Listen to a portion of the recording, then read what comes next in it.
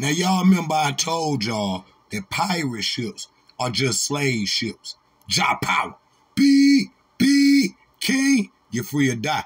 Heavy is the head that will the crown. All right, kings and queens, like this video. Subscribe to KINGJAHPOWER. Go over there to the throne of KINGJAHPOWER. Subscribe there. Also, the KINGJAHPOWER YouTube page.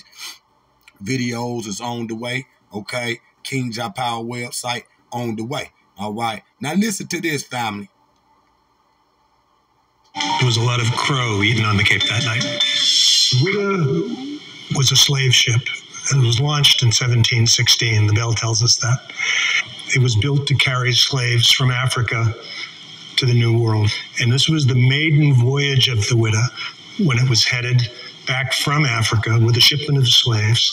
They sold the slaves in Jamaica, and they were taking the money back to England when it was captured in the Windward Passage by Sam Bellamy.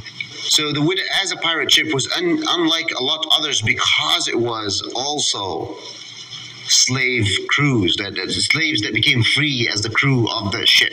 Right, a third of the Witta crew were former slaves, and on board this ship, they were free. There's a great irony there, obviously, which history's covered up rather neatly. A third of the pirates in the golden age of piracy from 1680 to 1730 were of African origin, most of whom were former slaves. And on ships like the Witta, they were free. They could vote. They were elected as officers, even captains of ships, based on what they contributed to the Brotherhood, not by the color of their skin or their religion. There's a lesson there. How did you find it? Well, so when I heard that, I was like, what? That was something I ain't even never heard before. So family, like this video, because we about to get into the information, because soon as I heard this right here, I'm like, hold on. See, people out there, this for them groups that be out there talking about they from everywhere but Africa, okay? And so what they say is, where the slave ships, bro? Where the slave ships? And see, here it is right here. See what I'm saying? Hold on a second. All right. So let's get into the information. Y'all know I was going to get the research. Now, the ship, like I say, the slave ships, the pirate ships are slave ships. These goofies will be like, well, where the slave ships at, bro? The goofy Moors, the goofy copper ops, all over the place, you know, groups or whatever. Okay, now look at this.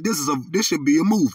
So the Wally Gullah, known simply as the Walla, was a fully rigged galleon ship that was originally built as a passenger cargo slave ship on the return leg of its maiden voyage, okay, of the third triangle trade, Africa, America, and Europe, okay? That killed you right there, okay? Wally Gullah was captured by pirate captain Black Sam, okay? Beginning a new role in the golden age of piracy, okay? And so the Wally Gullah is namesake is African slave ports, okay? And owner is Sir Humphreys, which is a British businessman, okay? So let's get into the research. Now, you see right here, so the pirate vessel, which is a private vessel, okay, in 1715 from London, it launched in 1716, okay. Its home port is London, captured by pirates Lawrence Prince, late 1717, okay, 3 days later near the Lower Bahamas. All right, let's get it. Let's get into the research, fam, because I want y'all to see this real quick. Next, now, let's get it. Bellamy, Black Sam, okay, sailed the Wally Gullah up the coast of the colonial America, capturing other ships as he went along on April 26, 1717. The Wally Gullah was caught in a violent storm and wrecked off the coast of Cape Cod in Massachusetts. Only 2 of the Wally Gullah crew survived alongside 7 others who were sloop captured by Bellamy earlier, 6 days earlier. 6 to 9 survivors were hanged. Okay, 2 had been forced into piracy, piracy, or were freed. 1 Indian, okay, crewman was sold into slavery. Okay, and so you got a ship that's done left Africa with a lot of gold and a lot of artifacts headed to the Americas, from the Americas to Europe. But when it get into Cape Cod, okay, it wrecked. Okay, that's what it's saying. Okay, and so you got these Africans on board that hijack the ship, okay, and to steal the money to pay for the free Africans. Okay, this should be a movie. Listen to this. The Wally, see, this is how they found it, and this is why I study marine archaeology right here. Okay, which I'm gonna show you. Okay, see, they diving down to find treasure. And when they go inside these so-called treasure ships or pirate ships, they find enchained Africans. Okay, that's just a fact. Okay, there's no different than a slave ship, a cargo ship, and a pirate ship. Okay, they all the same. They call them pirate ship because the ships was capturing other ships. Okay, do you understand what I'm saying? See this, and I know black people don't know nothing about this right here. This right here is new research, okay? Because they just found it, I think in 1984, I think. So the Wally Gullah treasure captured pirate gold, including the discovery of 260 years until 1984, when the wreck was found off the coast of Cape Cod, buried under 10 to 50 feet of sand and debris, ranging from 16 to 30 feet in deep spread of the 4-mile parallel, okay, in the eastern coast, with the discovery of the ship's bell, which I'm going to show y'all, in 1985, and a small brass Plas card in 2013.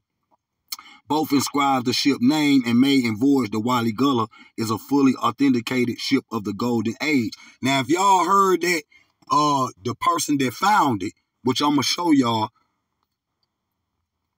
he said a third of the pirates of that golden age of piracy were Africans. They were Africans. Okay, now look, the Wally Gullah history of pirate ship. Built as a slave ship in 1715, 100-foot to 300-ton. Wally Gullah was hijacked during the maiden voyage by pirate Samuel Black Sam, okay, not long after departing Jamaica, okay. The captain and his crew used the Wally Gullah to pirate ships. Now, look, now that's particular. You see going from Africa to the Caribbean to North America, okay, because, you know, the FBA dummy group be trying to separate themselves from people in the Caribbean, saying they don't deserve reparations because they not foundational African Americans. When all y'all came over on the same boats, okay? So, like Dr. Clark said, any Caribbean could be an African American, and any African American could be Caribbean. It just depends on how the slave master felt that day. Period. And it's the proof right here. The captain and his crew of the Wally Gullah stole other pirate ships before eventually selling to the coast of Massachusetts. Okay, so they selling from Africa, okay, to the Caribbean to America, where it is believed that Bellamy's lover Martha Hullett was waiting for him. Okay, but the Wally Gullah never reached its destination, as a legend. It had been a legend that the pirate crew was too drunk to finish the journey. Okay, and the ship, they was on there celebrating because they done stole the ship, and black folks was on there getting drunk, happy because they free. If you was able to get on one of these pirate ships, the captain would free you, as his crew. You know what I'm saying? And so when they freed this as his crew, Black Sam them stole the whole ship. See what I'm saying? And they on there getting drunk. I can see niggas now. Getting drunk on the ship and walked around and sunk it. Okay, sunk it. Too happy for freedom, you know what I'm saying? So before eventually sailing to the north coast of Wally Fleet, Massachusetts, where it was believed that Bellamy's lover, Marion Halliot, was waiting for him, but the Wally Gullah never reached its destination as the pirate crew was too drunk to finish the journey. And the ship came afoul of the powerful northeastern night of April 26, 1717. The winds were 70 miles per hour strong, and the sea was churning, okay, causing swells of 30 feet. Although there were sights of land, the Wally Gullah crew could navigate. The storm slammed in to the sandbar and sunk it, okay, and sunk it. Now, let's find where we at. The Wally crew navigate the storm and slammed into the sandbar, okay, breaking apart. Only 146 men aboard survived the wreck. Only 2 survived the wreck, okay, of the 146. It was believed that Bellamy's ship contained treasure. I told you. So a slave ship is a pirate ship. Oh, shit. Yeah. So a slave ship is a pirate ship. I make sure y'all ain't with nowhere. Now, 53 other vessels, and it was 53 other vessels, okay, that spread out the lost fortune of the peoples of the flock. So they had captured many ships. So they was like a pirate gang, okay? It was 53 ships. So they was transporting Africans and everything, okay? But it was initially set out to be a slave ship, but it turned into a pirate ship, okay? See, entering the local underwater explorer Barry Clifton, which is the man who found it. The hunt for the Wally Gullah proved to be too intriguing to resist, and fascinating tale since his childhood. Now, how he knew that he went to the Africans that live up there in Massachusetts and Cape Cod or whatnot, and got the hand-me-down stories. And they had told him about this slave ship / treasure ship that was out there. Okay, now he went out there, you know, looking for treasure, but ended up finding that the treasure was the story of these 53 ships of these African pirates, okay, which history tried to hide from you. And this is why people like them all talking about, where the slave ships at? Where the slave ships at? Okay, it's hundreds of thousands of slave ships on the bottom of the ocean, okay? Once he outlawed Abraham Lincoln outlawed slavery, okay, they started to sink those ships and start not to use them, okay, because they were still in the black market of piracy, piracy and slave trade, okay. They was black market doing it. You could look down there on the Gulf Coast. What the name of that ship? I showed y'all that one before, and I'll pull it up if I need to. Let me get through this story right quick. He was convinced that it could be found, but not everyone was so optimistic. That the archaeologists were the doubters and critics who believed that the ship was inclusively pirates who once piled the Atlantic waters. In March 1884, a Yankee published a profile of Clifford's determination to discover the wreck. A few months after the original story appeared in Clifford's work, paid off and unearthed the frame of the pirate ship, okay?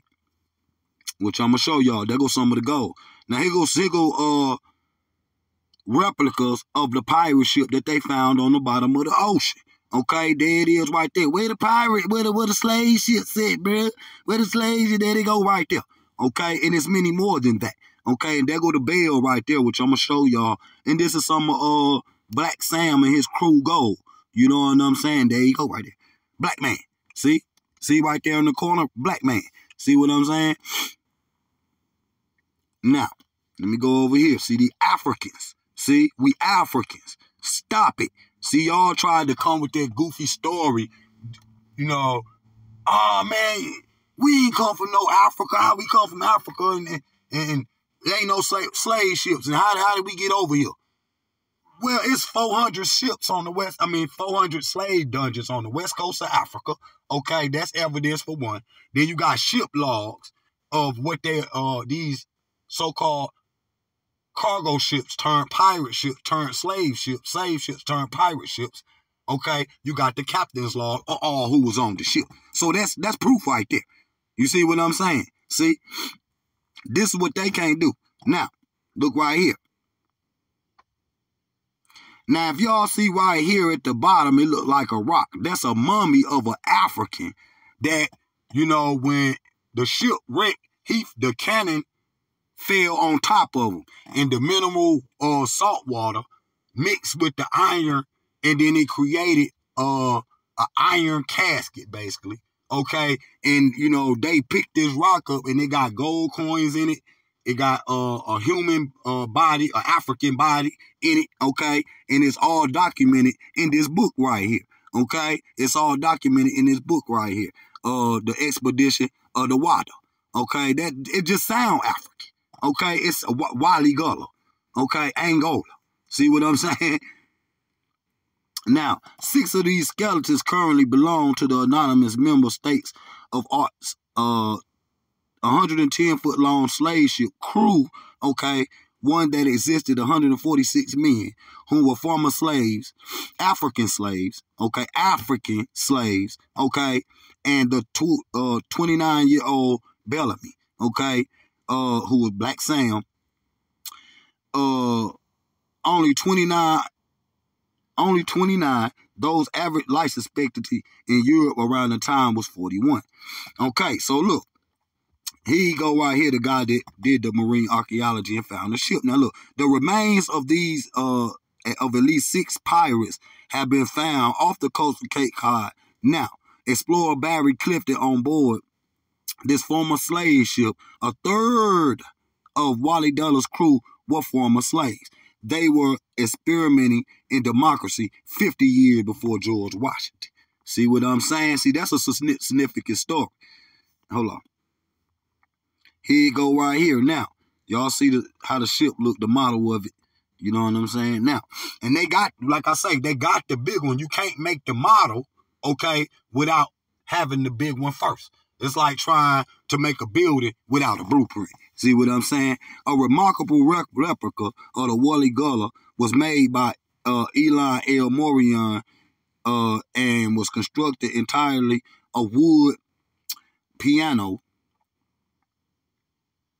Okay, beginning in 1987, and it was completed in 1989. It took exactly 2,000 hours to build.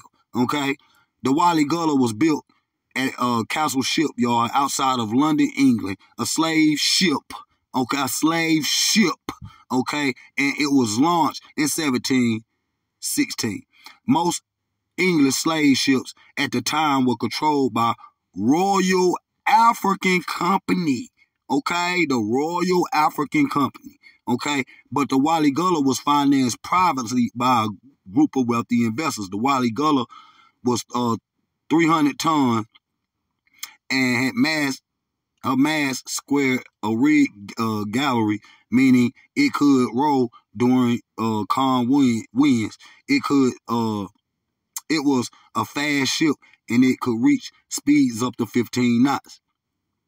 The 5,000-mile journey from West Africa to the Caribbean, okay, on to Massachusetts, took them up to 3 months. In the winter of 1717, the Wally Gullah was the final leg of her journey back to London when it was captured near the Bahamas by pirates led by Black Sam. She was wrecked a few months later on the shores of Cape Cod in April 26, 1717.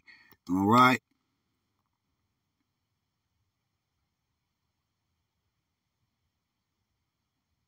Now, we hope that modern cutting-edge technology could help identify these pirates and reunite them with their descendants, okay?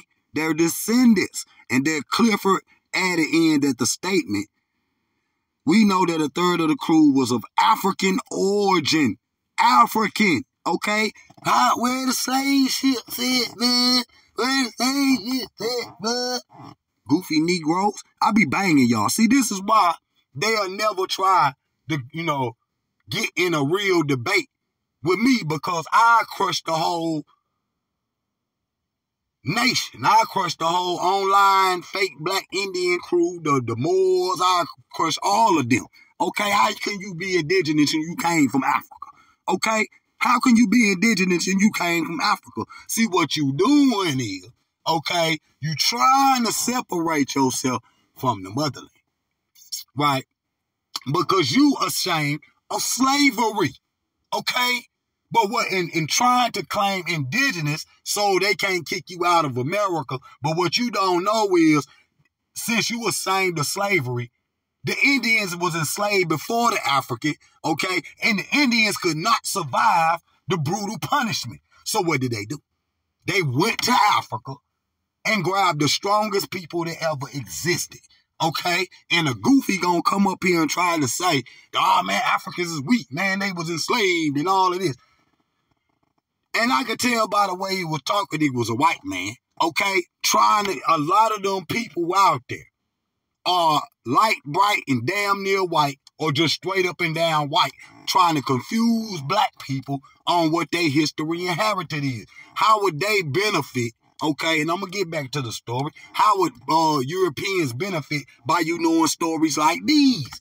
And by you being able to get reparations, how is they going to benefit from that? Now, y'all want the reparation lineage base, right? Where the Africans and the people from the Caribbean gonna get it. And what they doing to keep white people out of it. Okay? You had to be an African American in the census for the last 10 years. Don't know white people on there put African American. They always put white because they got white privilege. Okay? So they'll never put they black. Okay? And so that's how you exclude Europeans. One of the brothers was talking about it earlier. You know, and I wanted to give them that part that, you know, they're going to exclude the European from it by them not being on the census as African American, okay? And so a lot of people from Africa say that they African American. That's what I'm African, I'm in America, the same as you. That's what African American means, okay? Ain't no such thing as a black American. Okay, that gets you nowhere. That gets you nothing. That just tell you what color you are. They don't tell you no land, culture, and history. Okay, period. Now, like this video, regardless of whatever other jewels and weapons the explorers find, identify Bellamy's skeleton may be the biggest treasure of all. Okay, the young captain not only liberated slaves, okay, but expressly stole from the rich and gave to the poor. So much unlike himself to the Robin Hood. See what I'm saying? He liked himself, so he the Robin Hood. See what I'm saying? He was robbing them. See what I'm saying? As a pirate, okay? It make you go to thinking about Blackbeard or whatnot too. Hey, why they call him Blackbeard? See, now this is a map of the Cape Cod, okay, Africa, the Caribbean, and America, okay. Now you see where the desk marked that right there. That was the destination of this pirate ship driven by Africans, but they never got to make it because they was too happy they was free. Too happy they was free, start drinking. And the shipwreck. Now, let me click out of this right quick because I want to show y'all this bell. All right. Now, here go Clifford, the marine archaeologist who discovered it. Man, it had, he's already discovered $100 million worth of treasure on this ship. And he just started. See what I'm saying? He just started.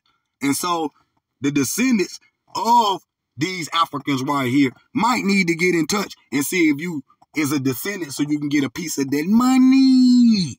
Okay? Now here's the bell or the Wally Gullah right here. So there's no denying what it is. Okay? There it is right there. See what I'm saying? Y'all go do, they got National Geographic got a documentary I'm in here watching on the Wally Gullah. Okay? I'm in here watching it right now on Black Sam. Okay?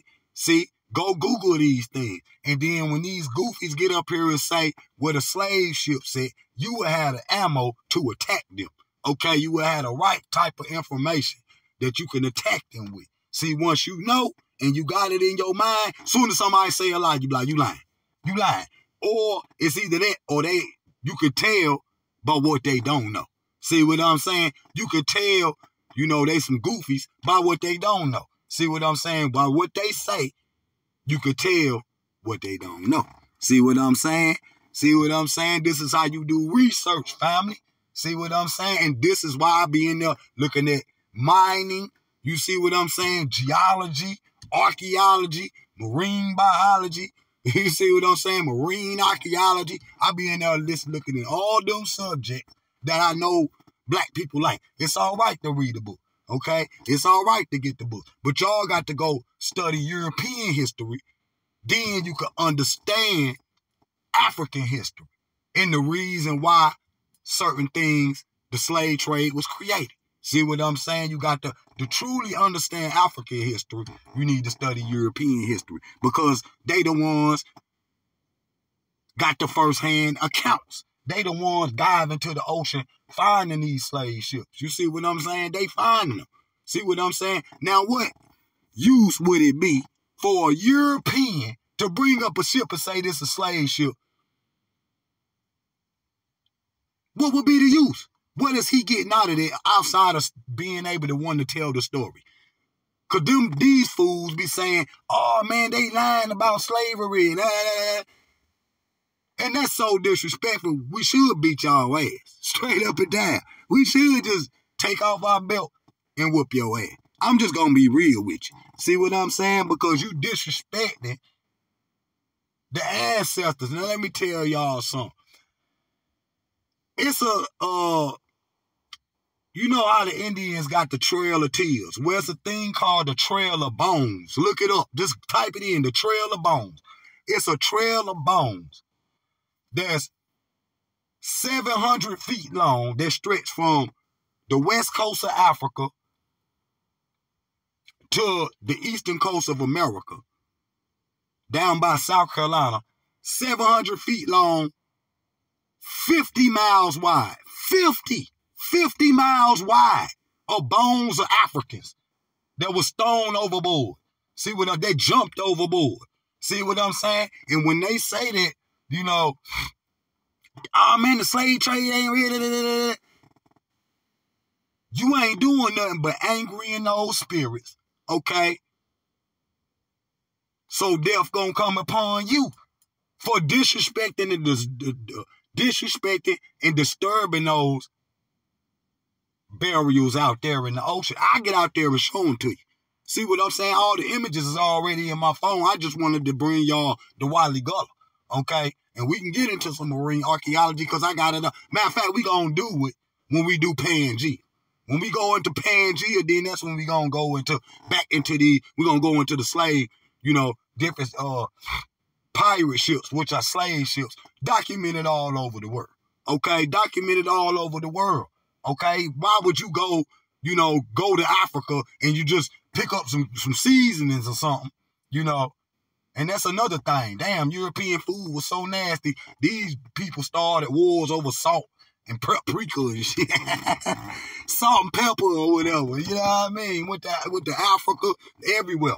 See what I'm saying? It started wars over seasonings. But they wasn't going over there and not picking up no Africans. They was piling them ships up with seasonings, anything that they could take back to Europe to make money with. Gold, black gold, silver, copper. See what I'm saying? Everything that different fruits, herbs that they could take back and sell, man. And when the African first seen the European, he was bony and skinny and dirty. Once he left Africa and went back to Europe, with all them guavas and potatoes and herbs and watermelons and all of that, he came back. He was 300 pounds heavy. He was fat. The same white man. He came back with Bibles, a ship full of Bibles and missionaries, and told the African that this land is sinful And it produced too many great things, so it's sinful to have all this stuff. So you should just give it to me, and I'm going to give you this Bible with Jesus on it. See what I'm saying? And then Africa took the Bible, okay? Then the, European had all the gold, all the diamonds, all the land. See what I'm saying? This is how it happened. And so, family, do some research on this right here. See, this cutting edge. This cutting edge right here. See what I'm saying? This is a story that I didn't even know. See what I'm saying? 53 pirate ships, an African pirate called Black Sam, and his African crew.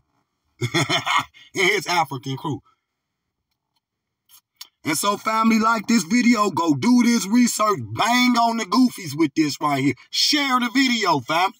Bang on them goofies with this type of information. Jah power. Be king. Get free or die. Heavy is the head with a crown.